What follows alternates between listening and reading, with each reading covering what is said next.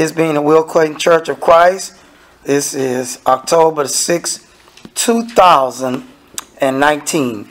This is our AM message, and it is a part 2. Part 2 to Will God respond to worship done correctly by the unsaved? Will God, that's the question, respond to worship done correctly? That's the key, by the unsaved. If you didn't get last week's evening message also, it will be of some benefit concerning what we're going to talk about this morning and continuation, just a different angle of which we can look at. One thing I want to encourage you to do, saints of God, is to understand what it is you and I have to accomplish in our walk.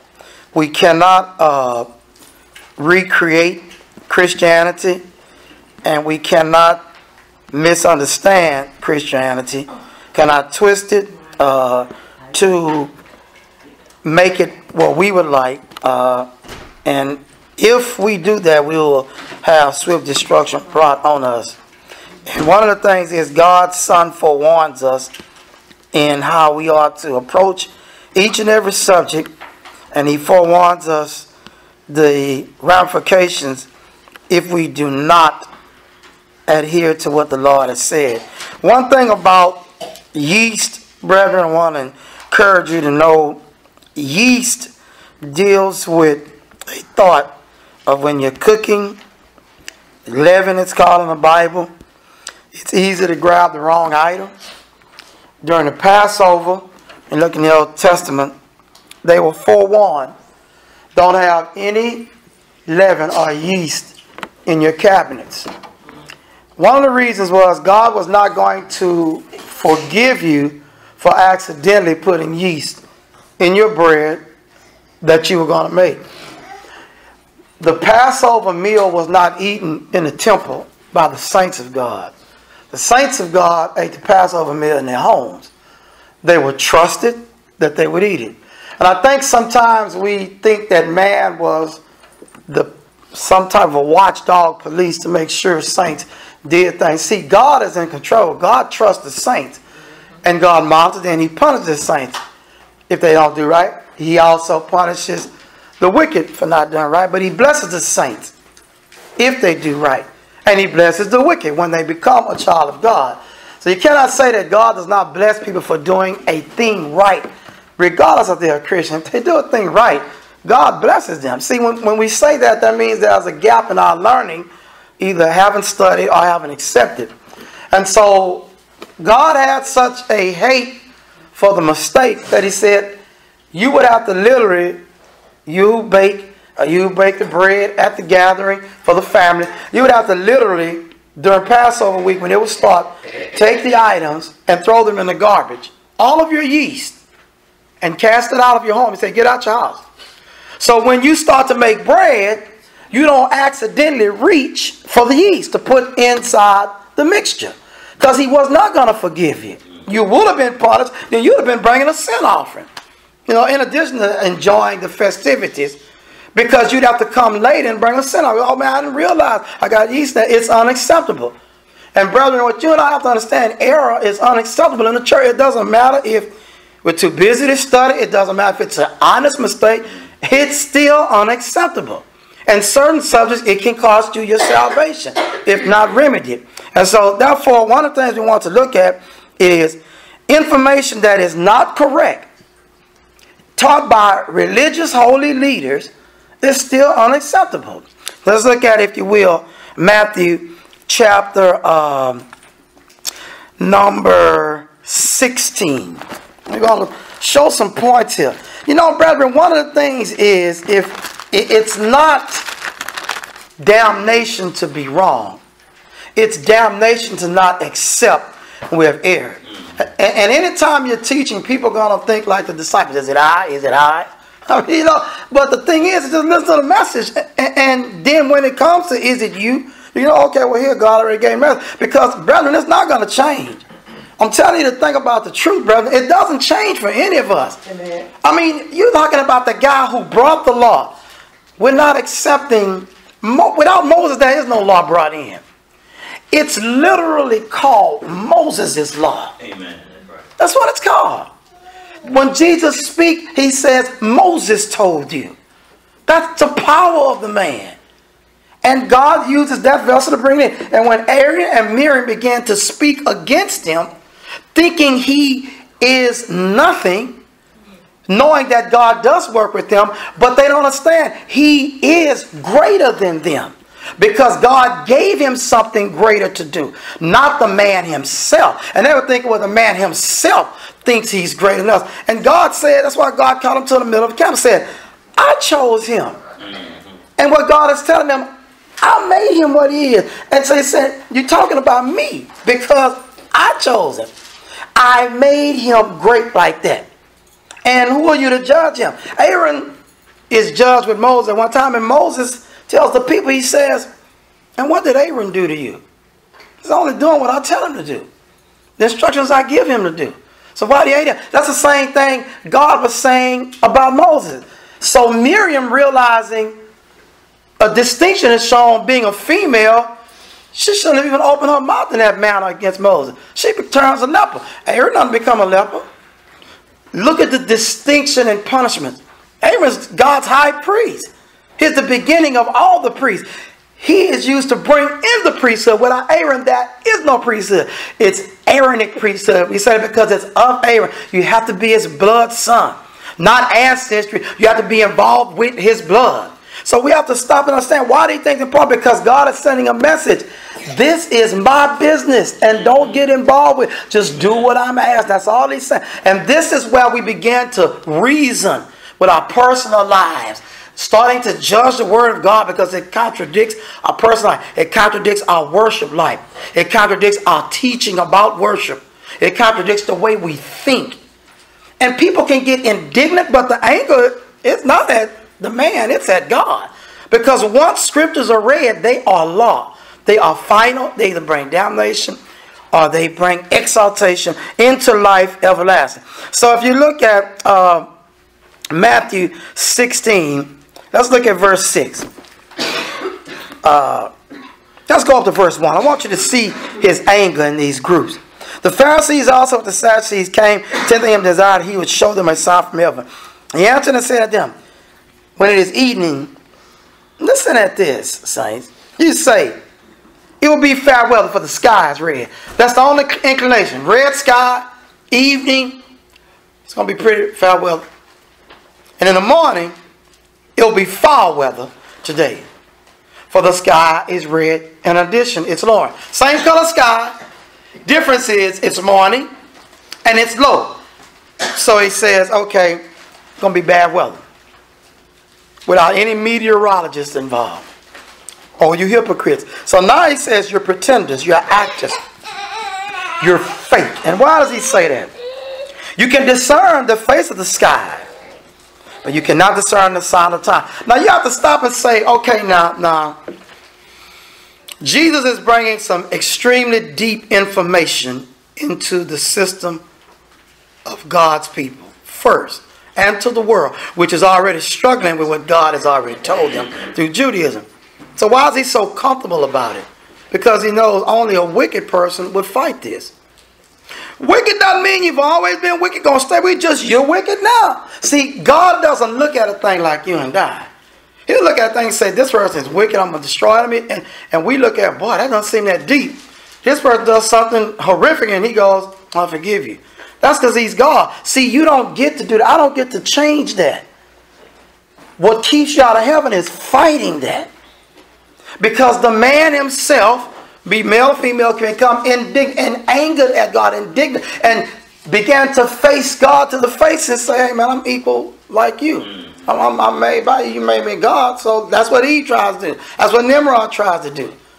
And if you don't know these, then we can't really help you a lot because you got to go back and do some more study. Just know who Nimrod is and who Eve is. Not look it up. Because in the time and space we have to teach, brethren, Christ has a little over 3.5 some odd years or more. And he says stuff that causes you to go to heaven and hell. And he leaves. Why is he so confident? Because he says, I know you know what I'm talking about. You know you need to get baptized. You don't need to change your ways. You don't need to stop teaching false doctrine. He says, so you're a pretender. See, in our mind, we think, oh man, all the things he made, not one of them together or individually is greater than the soul of man. Yeah, but he still puts the soul in there because he's saying, don't tell me what to do. That's what God is saying. I've told you what to do. I told you in your language. Do that, and that's it. And anybody that tells you it's okay after you've erred, they're lost too. It's a very simple process. The problem is, man thinks by resistance he's going to cause the process to be altered. See, because God doesn't love us like that. He told us how he loves us. He told us our value is less than nothing. But he says, because I'm great, I love you. I'm made you because I know what your value is. That's what he's saying. But at the same time, he's saying, now listen to what I'm saying, or else the worst thing will happen to you. Physical things are repaired, but he says the worst thing, told the man in the temple. The man wasn't doing anything wrong, just said, just be faithful now, because a worst thing can happen. Damnation. See, the creation of eternal damnation is a torture that none can bear. Amen. It's beyond comprehension physically. It's the opposite of heaven, which no man can comprehend till he understands by getting there. So you have to understand, you got to mend your ways. So you got to value each day what you're going to say, what you're going to do. This could cost me the way. I can tell him, I'm sorry later. It doesn't work like that either. And so therefore, when you look at this, he says, how can you tell the sky and think, I don't know that you know what I'm talking about? See, because he knows the only reason that you can tell the sky is because you've seen it. You see, every time it lowers like this, man, and it's red this morning, man, it'd be bad weather. So he says, I know you've been looking at the word to this point. You heard my voice. So what you're saying is, what I'm saying as Christ is not going to happen. But you believe in that sky. He says that's because you're a hypocrite. You're a pretender on the religious issues. And that's what's wrong with the man. A wicked and adulterous generation seeketh after a sign. Listen at them. And there shall no sign be given unto thee, but the sign of the prophet Jonas. Now they're supposed to know that. Was the sign of Jonas. And he left them and departed. Now in the other writing he explains them as he was in the fish for 3 days. It doesn't matter if anybody believes that. Somebody says, how can that be? Said he was in the fish 3 days, man. You want to continue the conversation? Because if not, I'm going to do like Jesus. Like, I'm going to depart. I see. You can't get it. That's nobody's fault but your own. And so what he says here is that he's going to be in the heart of the earth 3 days. That's a sign you get. Did you see that sign? I didn't see it. So that means when we read it, the sign is believable. So when you talk to people who don't accept it, you say, well, you're just not a believer. I'll help you. You need your tire change. I'll help you. You need a sandwich. I'll give it to you. But you're not a believer. Why you can say I'm going to die alone? Because you're not a believer. It's just that simple. And it's for the saint and the sinner. The problem is you frustrate your walk because you're trying to make people accept it. Just be glad the Lord said that your name is in the book. Not that you can cast out demons. Not that you can throw out thoughts out of your mind. Say, be glad your name in the book. You say, because that's something you can't keep in there. See, you can't keep your name in the book. You can cast out a demon with his power and still die lost. You know why? Because he's saying you got to keep your name in the book by doing what I told you to do. Amen. See, that's what sometimes that's simple. Obedience and thinking has nothing to do with any activity, no casting out, no, just believe and accept. And see, some of us, we think different. We think that we can worship with any kind of people anywhere on the earth, no matter what they're doing. And God's going to accept because of me. God does not accept incorrect worship done by the saints. He doesn't respond to it. He does not respond to it. And there is children, incorrect worship. And so therefore, he says, when his disciples were coming on the other side, they had forgotten to take bread. Then Jesus said unto them, take heed, and beware the leaven of the Pharisees and Sadducees. So this is the importance of not putting leaven, yeast in the bread. All that was done in the Old Testament, not because God liked bread. It was to teach them, do not put anything that you normally put in here, anything, new or old, put what I told you. Water and flour. I don't need no yeast in there. And he knew, I'm going to punish you. He said, so get it out your cabinet. As soon as Passover week, you better get that junk, throw that junk in the garbage. And I don't know how you're going to buy it. You just be eating unleavened bread for the rest of the year. But you better not accidentally put it inside of what I have told you to do. It's difficult for the man to simply just read the word of God and say, okay, that's it. Each of our mistakes have been because we just can't read the word of God and say, that's it, I'm running with that one. That's where it's at. Worry about what someone else says or what they're going to say, what they're going to do. And so therefore, the reason among themselves singing is because we have taken no bread. Now see, that's a logical thought. We didn't bring bread. It isn't damnation. They aren't worshiping false God. It's a logical thought. But it's an ignorant thought because Jesus does not care, nor did his Father, about bread, period. Meat's for the belly, belly for the meat. Both of them going to hell, he says. They're both destroyed by fire. There'll be no sunbeam bread left, no dirt. It's all going into hell because it's unnecessary, including our thoughts, which are not of his. He said, which when Jesus perceived, he said unto them, O ye little of faith, what reason you among yourselves because you have brought no bread? Do you not yet understand, neither remember the 5 loaves and the 5,000? How many baskets you took up? He said, you don't remember?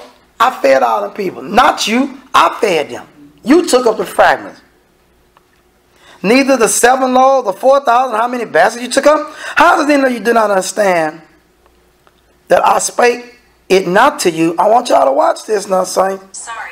Concerning bread. That you should beware of the leaven of the Pharisees. And the Sadducees. He still hasn't given him the answer. He still hasn't given him the answer. No answer has been given. He just says, how do you think I'm talking about bread when I said leaven of the Pharisees? Look at verse 12. This is you and me. This is you and me.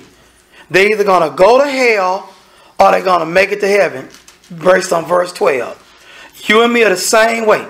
Either you're going to think you can worship like other people worship in false churches. You think you can appreciate that. You can read about it. Read their books and accept their thoughts and their knowledge. You verse 12. Then understood they. How? He didn't say it. He didn't give the answer.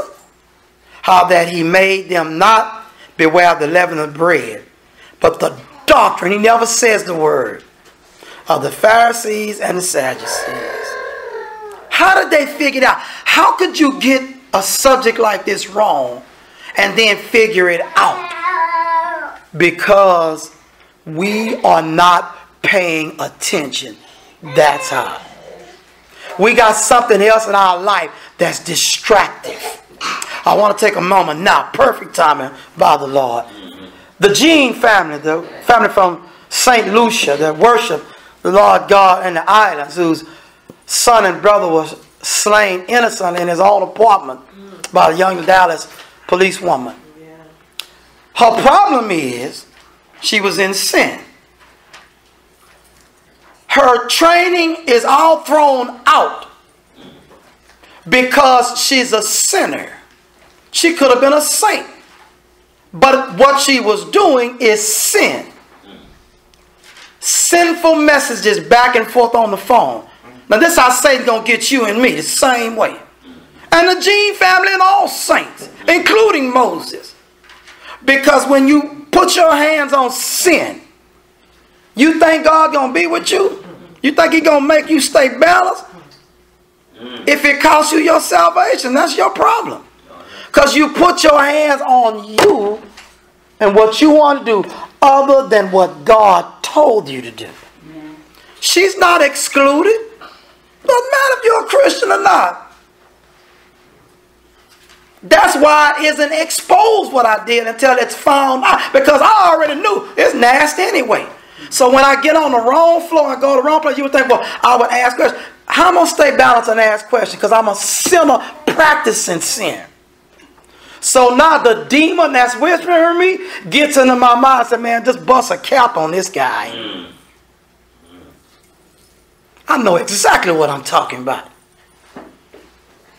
Because I've lived the life of sin And anytime you're committing sin, you fall, and you should have been wide awake on what you were doing. All the tears and all the prayers of the righteous will not help you. Amen. And as the young man said, so boldly representing God well, you give your life to Christ. Amen. When you go to the wrong church, you're just in the same condition that you were when you made this error. Other saints prayed. I prayed. Many of you prayed that her life would be spared. Why? Because we're children of God. Give her more time to see. Someone called him a coward. That's a cursed soul that said that about the young man. See, a real man walks like Christ. Yes, sir. The coward is the one who called him a coward. Whoever says it. See, because they're into skin color versus righteousness. Concerned about slavery versus freedom from sin. That's the difference. So this young man, God bless him, Brother Gene, bless his heart.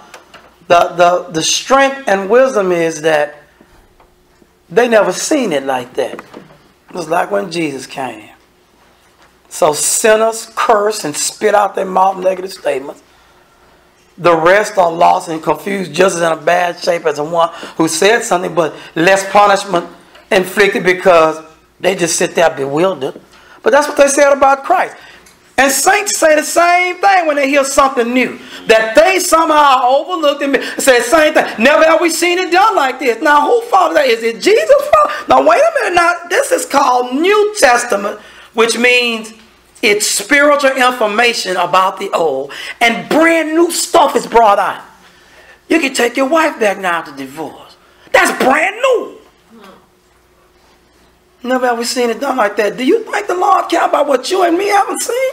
You really think He cares that we made a mistake and said something wrong? You really think the Lord cares that information has to stop being shared because we're not in agreement with it? No. See, that's how some churches function. If the leadership is not in agreement with something, it can't go. That's damnation with a sweet kiss goodbye to hell. Because that's how every denomination functions. Whether they got a deacon board, one pastor, 6 or 7 co-pastors, it's irrelevant. Either what did the pastor say or what did the group say? What did the church say? We'll leave. Bye. That's what they're telling the denominational world. Does that rescue them? Nope. Because why? This is the rule. So when the Lord says rule, this is what it means. You rule with this. This is what you rule with. Every case comes before you, you rule with this. Okay, what does it say? What does it say to us to do? That's just how easy it is to make it to heaven. What does it say?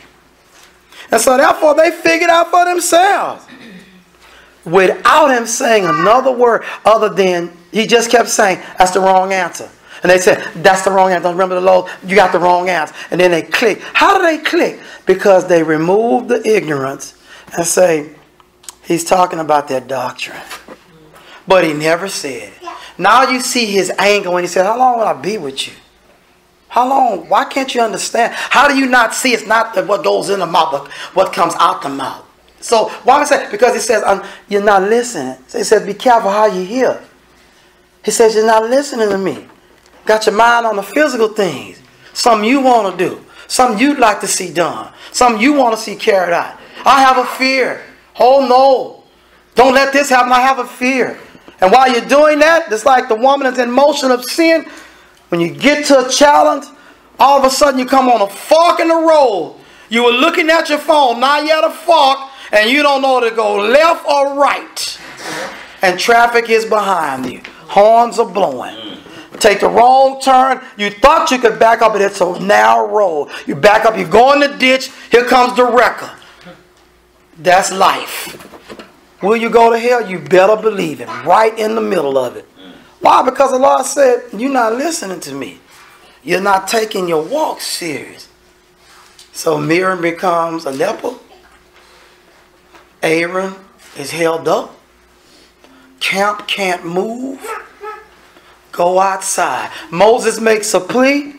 He says if her daddy would have spit in her face for disrespecting him, y'all wouldn't have said nothing to me. So get her out and sit down till the 7 days is up.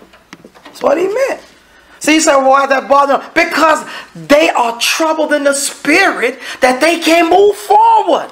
Oh, yeah, it bothers them. Why can't we move? Why not move more? Miriam, the whole story told everybody over and over again. Yeah, your business in the street. Well, you act like you want to be righteous, and your business will never make it to the street. Do what the Lord said. Everybody knows about Miriam to this day. Why is it like that? Because God has said this how it's going to be at the judgment. Everybody going to know. See, your mind can contain more information than you think once you get out this body. And everybody will see all the understanding of all the crookedness. It says all I will see. So how's that possible? See, you're in this brain. You're limited. You get out there, whether you're going to hell or heaven, that mind finna rubber band. You're going to get everything. This guy was a crook. This was a crook. Yeah. Because see, you're trying to hold God in a box for your understanding. You can't. That's what it means to not be spiritual. So I'll say a couple of more thoughts here. The leaven, the yeast, the idea of the man only causes things to swell, but it cannot rescue. We're going to pick up where we left off last week. Acts chapter 2 and verse 5. This is the verse that we were going to go to.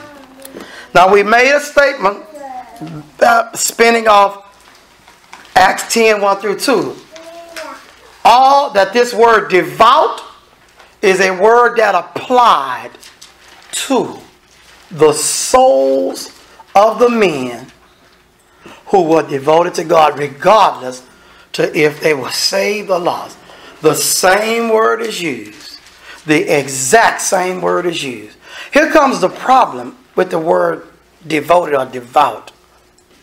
The problem is all devout men don't obey to the end. You have a devout man that's lost. He's worshiping God not according to the Jews. He's worshiping God not according to anyone other than himself. And he decides, I'm going to praise God. I'm going to teach my family to pray to God. And I'm going to cause them to fear God. And I'm going to give a lot of money to a lot of people that have need, poor. God looks at it and responds. Sends him an angel. I believe that qualifies for response for the naysayers. And tells him that's something you ought to do. He didn't say no what he was doing was wrong. He said that's something you ought to do. See, somebody look at that and say, well, that's not, no. That's something else he ought to do. That's what ought to mean. He needs to get baptized so he can become a Christian. Then his person can be received. Not just a response from God. Because God not going to keep sending no spiritual angel to him. Because he's going to send a physical messenger, which is also an angel, like Peter. And you got to do what he say. You cannot hear without the teaching. God's not going to give it information without the teaching. That's the way it's going to be. So all of us are students as we gather to hear the word of God. So Acts chapter 2 now verse 5 is going to validate all devout men don't get baptized. Amen. Now these men, they are devoted and their worship is accepted. It's the day of Pentecost. They're doing exactly what they're supposed to. The problem is now a new thing is brought before them. Something that they have been paying attention to. And they're going to fly right over it. So it says in verse 5, and that were dwelling at Jerusalem, devout men out of every nation under heaven. Now are we going to challenge the Holy Ghost? So he don't know what devout and devoted mean, right? He don't know how to talk. This is ridiculous.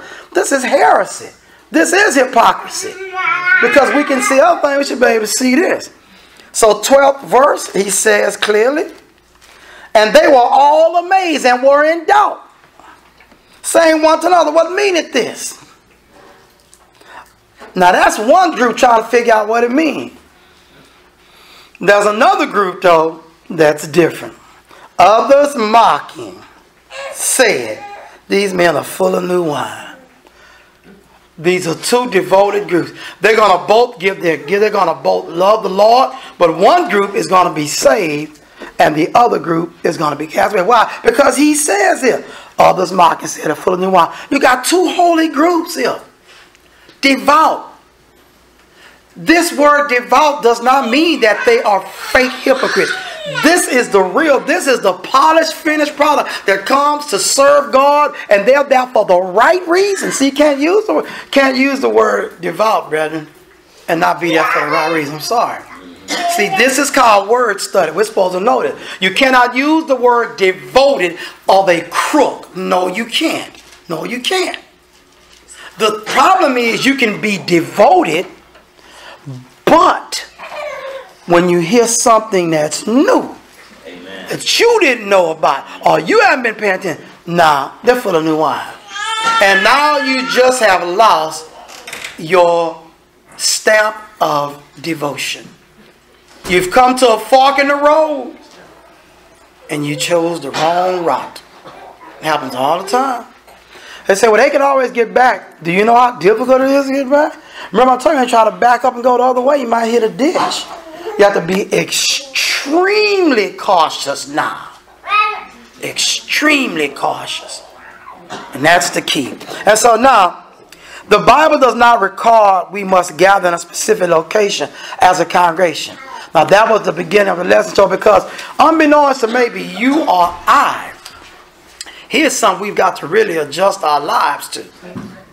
And here's the key. Is that you and I must accept that God has no temple anymore. I said, why is it so hard to accept? I said, because throughout all the time he had a place that said, my name is here. Brother Frias did a masterful lesson. If you can get the lesson from Wednesday, I mean, man, powerful.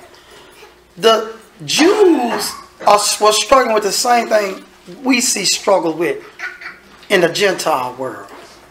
See, the Gentile world struggles with trying to mimic the Jew. So as the Jew hated that he had to give up his music, his priesthood, his one priest being the big guy, he struggles with the fact that the temple is useless now. Can't do anything. Let saints go in there and minister. He struggled. Well, the same way with the denomination world. They struggle with letting go of pastor, the doctors, the reverends. So you say, well, I should let go. Because they've decided we're going to mimic the Jews. We're going to have instrument, tithing. We're going to give it spiritual applications. And we're going to have one guy. See, in your mind, if you didn't know that, then you're a little bit off-centered on your investigative work to help the lost. The denomination world is trying to do nothing but mimic the Jews. The Muslims trying to mimic the Jews. All Tibetan priests trying to mimic the Jews. Because I'm trying to do, I want to look up when I say that, I'm trying to do what my forefathers, Adam and them said, what Adam and them told us. I'm trying to do that, and God should accept it. Why? Why would I accept it? You going to bring me something you want? No, you can't bring that to your own family. You have to bring what God said. And God is always right. Sometimes the family is wrong. They should have accepted what you brought. But with God, it doesn't work like that. And see, you try to reason and twist and argue and pull and push. You can't change it. You can't change it. You either accept it or crush it. But the Lord say the rock either grinds you to powder or you trip over it, means you err. And then you go back to the rock, Christ, and you have to ask, teach me what to do. And so therefore, in the mind of the Jew, it was hard to let go of the temple. Very difficult. It doesn't teach a specific number past 2 to have a church assembly. Do you know how awesomely challenging that is to people? See, because I know for a fact, I know some faithful saints on the earth that they struggle with 2 or more being able to worship. They struggle. Because in their mind it just says, well, how can that be? How can just 2 people go? Well, see, the Lord simply said it. And see, the mind gravitates back. Well, you have to have the priest and the shewbread and all. But we're not in a temple. See, the mind isn't accepting why it's pulling on that thought. Why is it like that? Because man cannot let go of the past. And man cannot accept what is reality today. This is his woe. He's always been that way.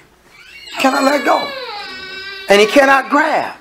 That's why the Bible says, light is too powerful for darkness to comprehend. It cannot grab it. Guess who's the darkness? You and I. It's not something, some thought of idea. It is you. It is me. We're the darkness. Or either we're light. We either one of either you full of light. Lord say, because you full of it. Either darkness or light. There's no mixture. No, there's no mixture. It's either, if it's a mixture, it's darkness. If it's pure, it's light. If it's all darkness, it's darkness. There is no in between. There is no gray. That's why it says, if you bring it to him in his middle ground, he says, I spit it out. It's out. I'm letting it go. And so therefore, we have to accept this thought and realize, well, who is the temple? The saint himself. But he cannot be the temple by himself. See, that's the problem. Only way he can be the temple by himself is if the word of God is in him and he's a saint and he has a one-on-one relationship with the Lord. But he can't be a group by himself. So then he prays to God by himself, as John did. On the first day of the week, he prays to God himself. So now let's validate that and see. Well, can we actually prove that? Look at 1 Corinthians, if you will. Chapter number 3. And we'll see here a collective mentality. 1 Corinthians 3, he talks about the entire congregation in and of itself. 1 Corinthians 3 and verse number 8. Now he that planted and he that watered are one. And every man shall receive his own reward according to his own labor. For we are laborers together with God. You are God's husbandry and you are God's building. You see, so that's the collective group. Now that's the verse that shows I'm talking about all of the saints at Corinth. Verse 10. According to the grace of God which is given unto me as a wise master builder, I have laid the foundation, and another built thereupon. But let every man take heed how he built thereupon. For other foundation can no man lay than is laid, which is Jesus Christ. Now if any man build upon his foundation gold, silver, precious stones, wood, hay, stubble, every man's work shall be made manifest, for the day shall declare, because it shall be revealed by fire, and the fire shall try every man's work of what sort it is. If any man's work abide which he had built thereupon, he shall receive a reward. If any man's work shall be burned, he shall suffer loss. But he himself shall be saved, yet so as by fire. So now here's the individuals, how they're judged. So you can be a part of the work and still be lost. Because you're building something, you're adding something to the work. It has to be what is right. He says, know you not that ye are the temple of God, and that the Spirit of God dwelleth in you. So he's talking to the whole group. How does he know? Because he says you're God's husband, not just one of you all together. So you're the temple of God, he says clearly, and that the Spirit of God dwelleth in you. You say you don't know that? If any man defile the temple of God, him shall God destroy. For the temple of God is holy, which temple you are. Now let's go to chapter 6. Now it's going to deal with the individual himself, beginning at verse number 12. All things are lawful unto me, but all things are not expedient. All things are lawful for me, but I will not be brought under the power of any. See, when you do something that brings you under power, that means you can't control it. It controls you, your desire. So the Lord says, if you lay down your life, you can take it back up again. I'll let you have your life. Life everlasting. That's what he's talking about. But if he say if you hold on to your life, you're going to lose it. Why? Because I'm going to take it at the judgment. So he said, well, you know, I'm doing this. I don't care how it affects anybody. Well, yeah, you will at the judgment. Because it will affect God. Judgment to you. Because they'll say you should have laid your life down. He'll tell you, I told you it was affecting people. So now I'm going to take your life. See, he keeps interchanging your physical life, your spiritual walk on earth, with life everlasting. That's what he's doing. He's interchanging. But I say, it's too hard to understand. That's because we're sinners. It's not sinners don't study. Sinners don't come to church regularly. Sinners don't believe what they study. One of the categories got to hit you. Because the law says, when people don't understand this, and they can understand other things, they're hypocrites. That's why he says it. So he says here clearly, Meats for the belly and belly for meat. But God shall destroy both it and them. Now the body is not for fornication, but for the Lord, and the law for the body. Now here's the individual judgment. This is individual judgment. How do you know? Because only one person can fornicate and sin against himself. That's what he's going to say.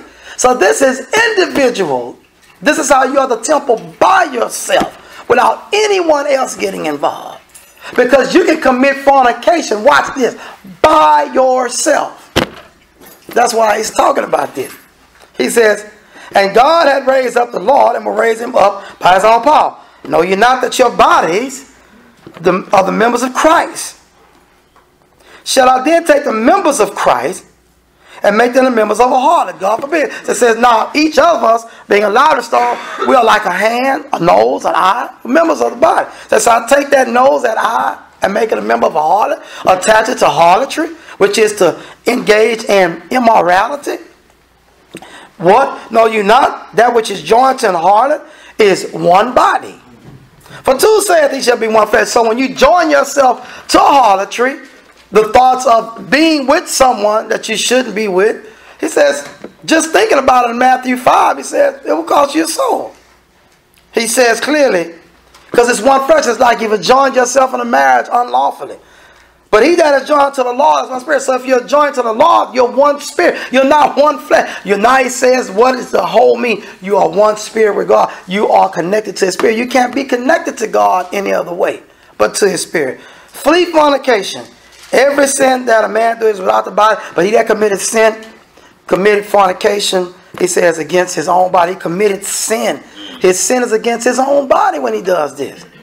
What? Know ye not that your body is a temple of the Holy Ghost, which is in you, which you have of God, and you are not your own, for you are bought with a price. Therefore glorify God in your body and your spirit, which are God's. Now that's how I can be one. So for me to be able to carry out what the Lord said in the verse that we talked about last week, which you're going to go down, Matthew chapter 18. Amen. He says it requires two people.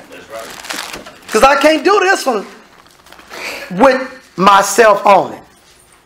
If I'm locked like John in jail, because I do have the Holy Spirit in me, I can work. Now the key is now, what if I can't get the Lord's Supper?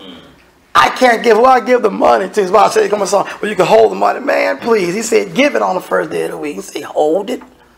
So how do I do that? I don't have to.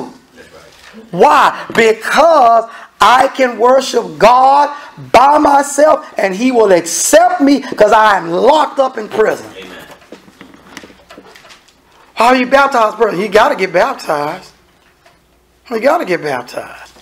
So that lost soul, that's somebody else. He got to still get baptized. See, what we want God to change, he's not changing. See, say, what about if he locked him in jail and they won't let him get baptized? There's no such thing as that. I said, well, what if it's, you said he could possibly be locked up where he couldn't get to worship? He doesn't have to. See how easy that is to answer? Because he can worship God as John. But you cannot be saved without getting baptized. There's no such existence. There's no such alteration. Because it has not been instructed, it has not been shown, and it has not shown it is inferred necessary that he not be dipped in water. That's a lie. Even in the desert, which is hard to find water, man found water. See, God's not going to argue about that, and neither should you. Let them die in hell lost. They're going to go to hell anyway. See, that's something we cannot accept. You cannot accept, and that's why we're not like Christ. Because when trouble hits and something new hits, you can't accept it because I'm bigger than God. Till I accept this is not happening in the saints' life. It cannot exist. You don't get to do that, man. We're going to all die one day. You can't accept that some people are going to die lost. Just can't accept that they're not going to make it to heaven. Just can't accept it. And then therefore now I can't be around them physically. Just can't be around them physically. I can't accept their person. I can't greet them and say hello. Like the Lord said, greet them like your friends. I can't because, hey man, they're not going to heaven. So where are we at? Fork in the road. Just can't do what God say. just can't do what he said. He says, greet them like they're your friends. Love them like you love everybody. Can't do that one. I can't do it, Lord. Then you're not getting in either. Because see, you keep hitting these forks. There's forks everywhere you turn. You have to make it. He's never going to just give you one. He's going to always let the devil bring in his role, lay my role right by God. And you got to make the call. See, the problem with a fork in the road in physical world, you really don't know which way to go. You got a GPS, you do. God is your guide. And you're supposed to accept it, brother. Now, what's unacceptable is not letting God be the guide. That can't be altered. So he says in Matthew 18, he's explicitly talking about what the church looks like. This is about the New Testament church. It's given to them to do right there, but this is about the New Testament church.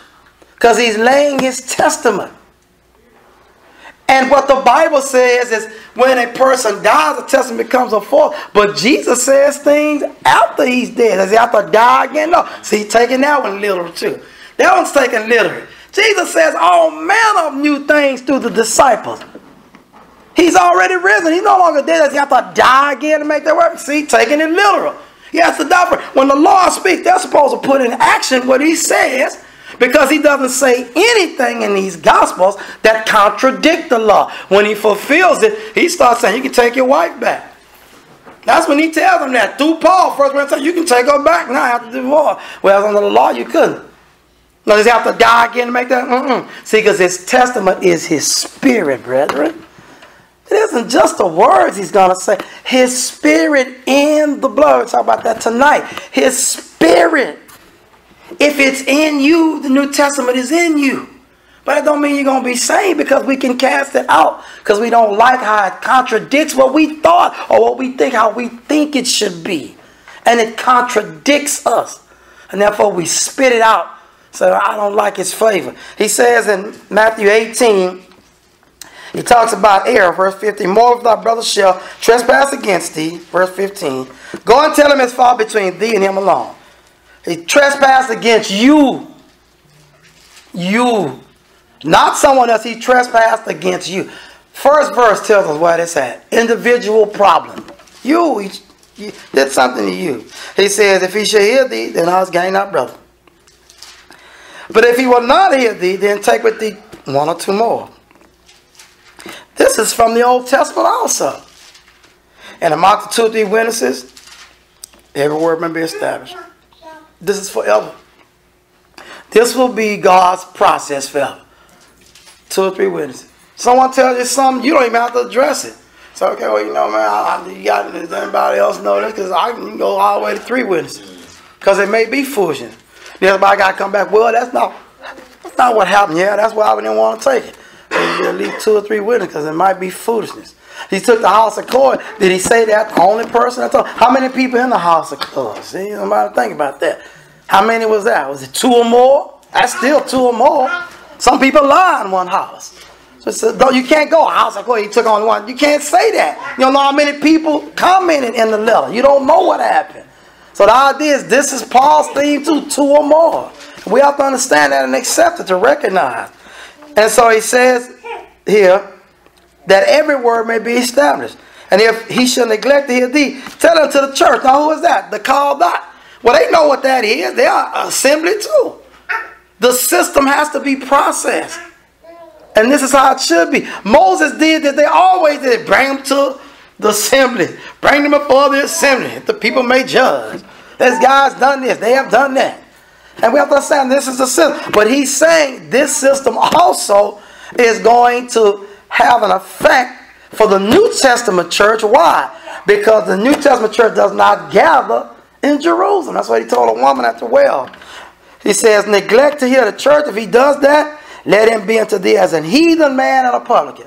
Now those terms apply to them, because why? He's not just teaching us. He's not just teaching them. He's teaching all.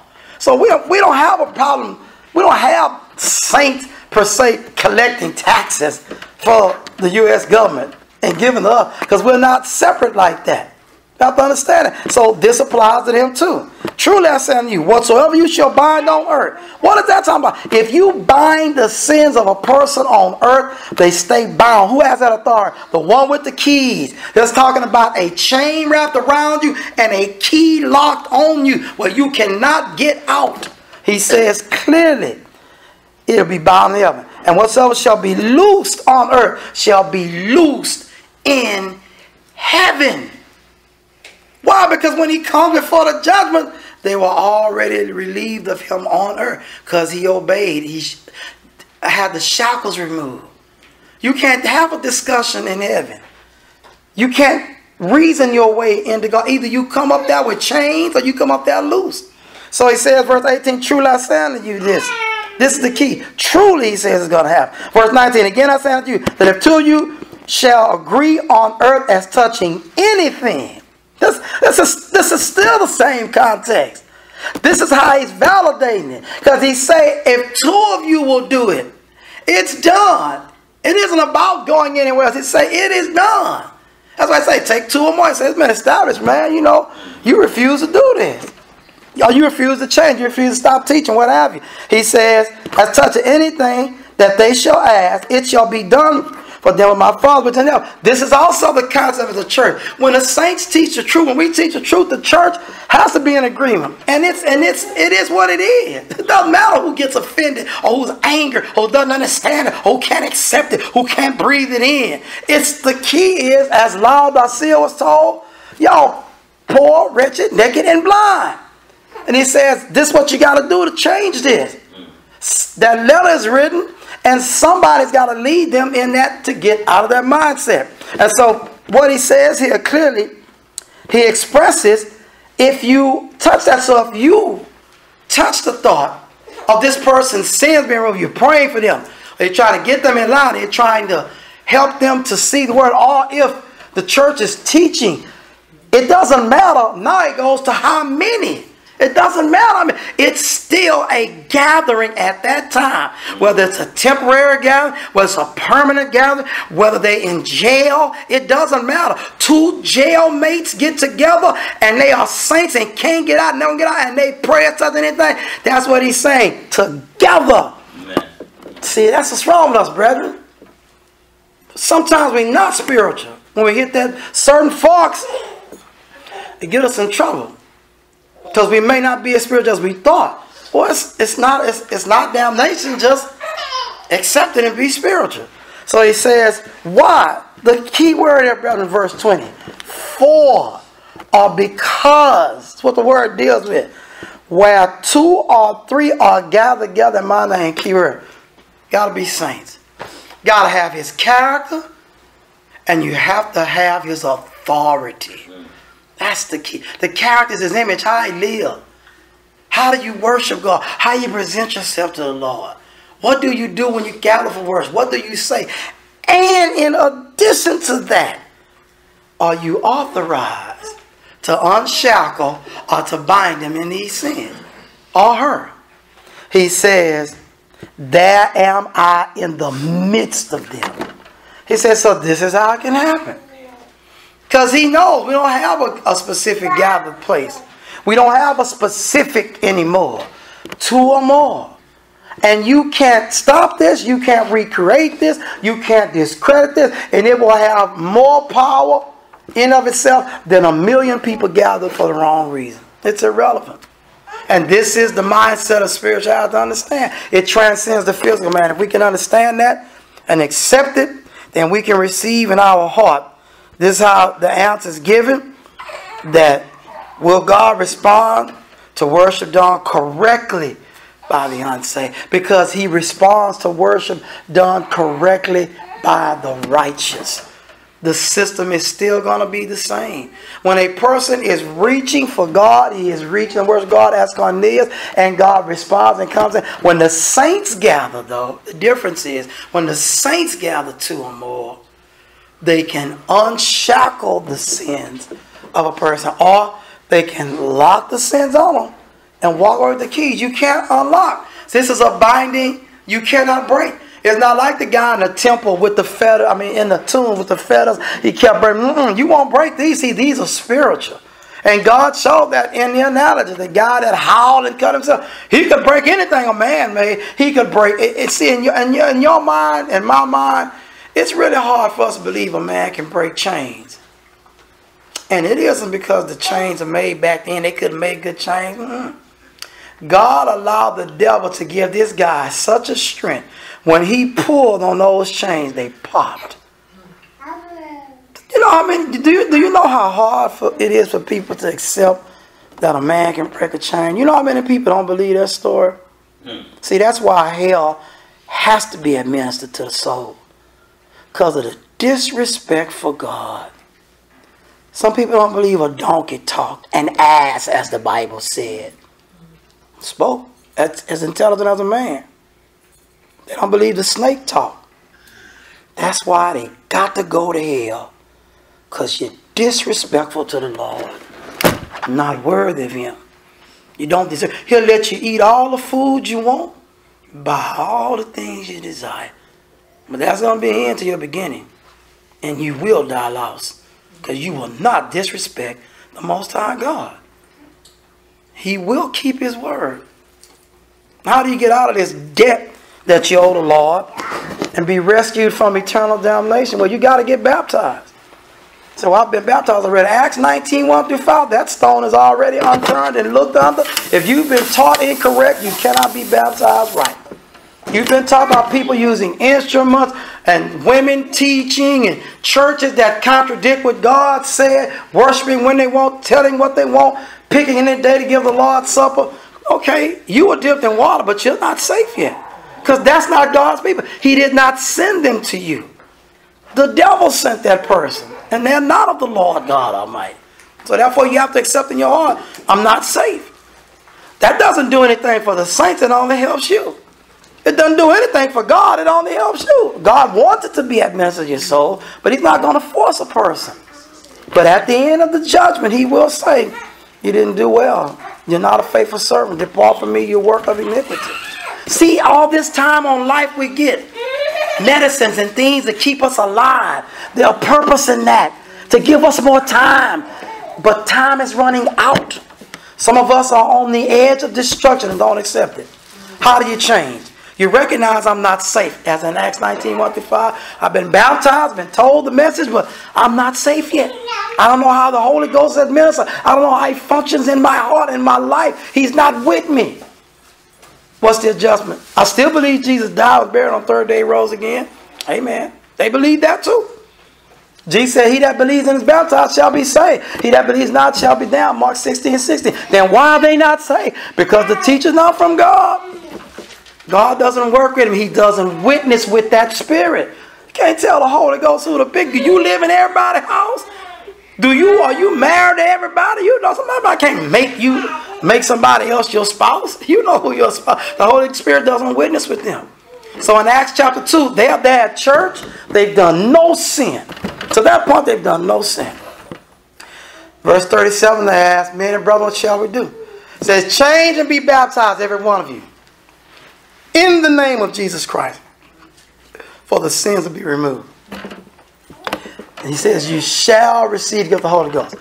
Someone thinking they're going to get the Holy Ghost any other way is a waste of time. Then why do they have him in Acts 19? What did those people do so often? They have John's baptism and they've been told, my sins are removed. The Holy Spirit can't function right, can't say it right, because I don't believe it. The mouth tells on us we speak a different language, a language different than the language of the church, the people of God. And so therefore, he says, the promise is unto you and to your children, all that are far, even as many as the Lord our God shall call. In many other words, he testified, he encouraged them, save yourselves from this crooked or perverted generation. Then they, not the others, then they, those devoted men, then they that gladly received his word were baptized the same day. And about 3,000 souls were added unto them. Why didn't they wait? Because you could die tomorrow. You could die this evening. He says, they, only that group.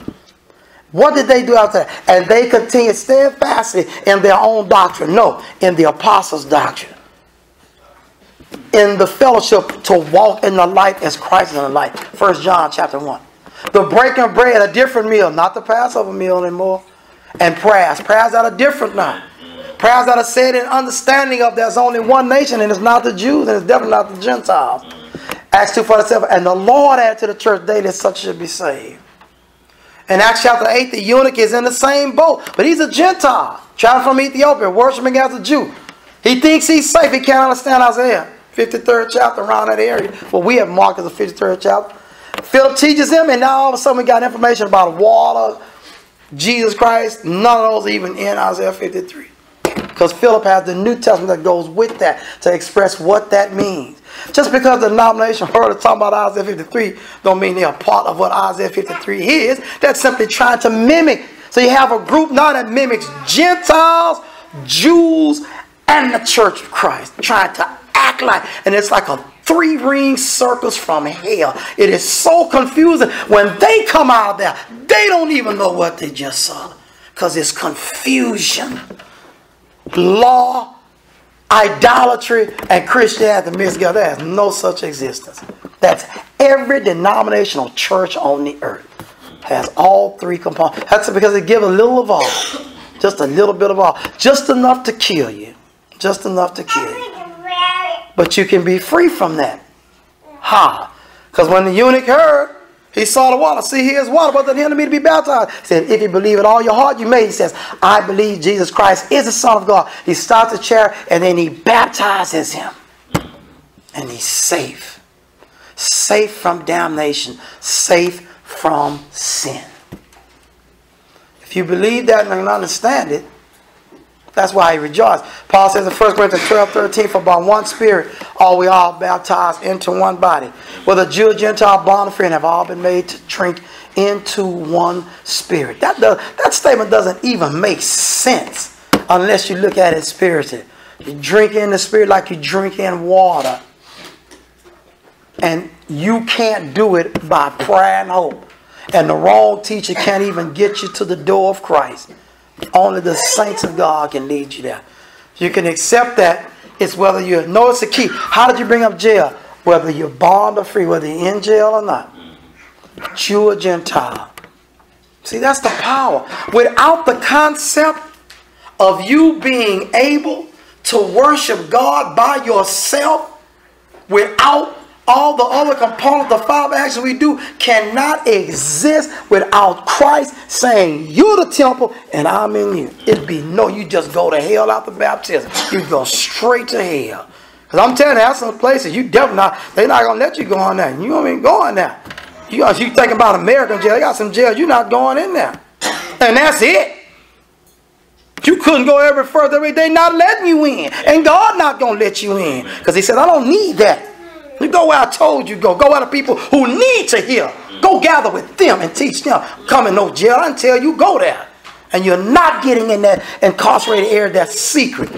So how am I going to be saved? How they get baptized? We know one thing, he is, and he's in, and he can serve God just as John on the Isle of Patmos. You think, well then why didn't they let somebody in there with John? See, that's what's wrong with it. Well, if somebody want to get in, well, why didn't they let nobody in there with John? He said, I, not us, I was in the Spirit of the Lord. On the Lord's day, Patmos, I'm in jail. I can still serve because he's in me and I'm an individual. If I want to get something done, I need to get something done. When two of us together, hey, both in the Lord, we can have the worship. And when we touch this, he's going to say, yeah, if it's my will. Amen. Can't touch it, brethren. That spiritual, other stuff we talk about is physical. That's the difference. Thank God for it. So what do? Why is it so important to get baptized? 1 Peter chapter 2, chapter 3, verse 21 beginning. It says, for the like figure, 1 Peter 3:21, why the even baptisms also now save us comparing to Noah and the ark. As they were saved in a boat, he says baptism saves us. As they were saved in the boat, it says baptism saves us. Not the putting away the filth of the flesh, but the answer of a good conscience toward God. We've responded to God's call, right? He says, this is what does it. Not the putting away of the filth of the flesh. It's not the water. Everybody knows that. Water can't do anything. We know that. He says, where's this Christ at? By his resurrection in heaven, at the right hand of God. Angels, authorities, and powers are subject to him. If you believe that, you can accept that. You can be saved right now. You can be baptized, take you to the water, and you will be rescued by the hands of God and not by the hands of man. The Lord said as a warning, Revelation 2:10, the devil should cast some of you into prison. You have tribulation 10 days. He says, but be thou faithful unto death, receive everlasting life. The devil can bring some stuff so hard in your life, you will say, I give. Take God from me. I want to be free. He'll let you right out of jail. Go, my child, and you'll go right into hell. See, the reality is there's only one group with the truth, the saints. And when the saints teach, we have to let go of what we thought was right and be baptized. And if we're a saint, we have to let go of what we thought was right and change and adjust to the Lord himself. If you can believe that, you can be baptized, not stay standing. When we sit down, hold your hand up if you're too weak to stand. And let us recognize then you can be baptized and you'll be complete. And then now you'll be accepted. Other than your appropriate words of God, the person must be accepted to get into heaven. See, you have to understand something. If an individual does all the actions right, then he should be automatically saved. See, your person has to be accepted. You have to be accepted. That can only be done if you're baptized into the kingdom of God and not just into water. If you hear your member of the church, you've gotten off track. It's time to make an about face. Come back to the Lord before it's too late. Come now together, we sing Heaven's Invitation. Jesus is calling. Calling for you and for me. See on the portal is waiting and watching, watching for